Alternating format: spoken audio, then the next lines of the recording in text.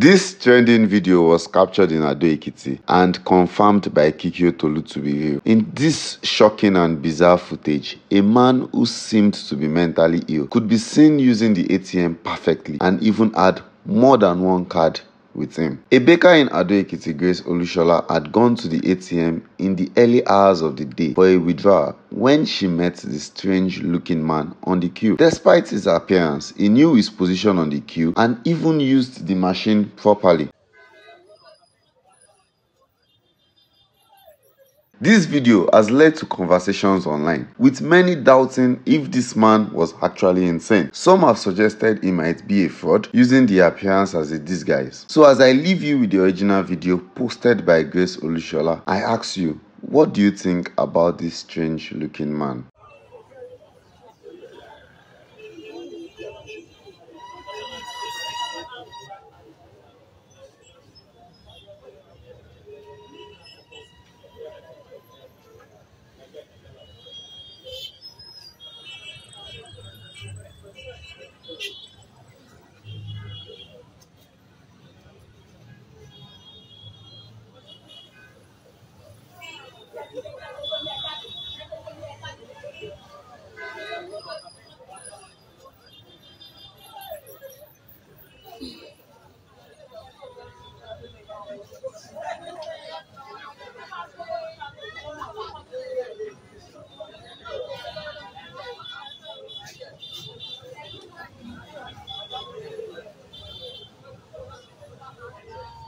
Ha, this.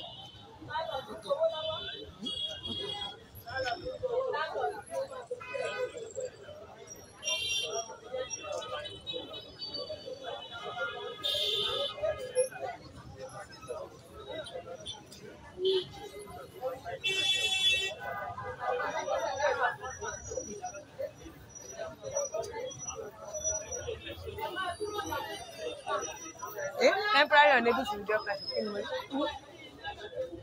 No, that's official. It's official. I saw it.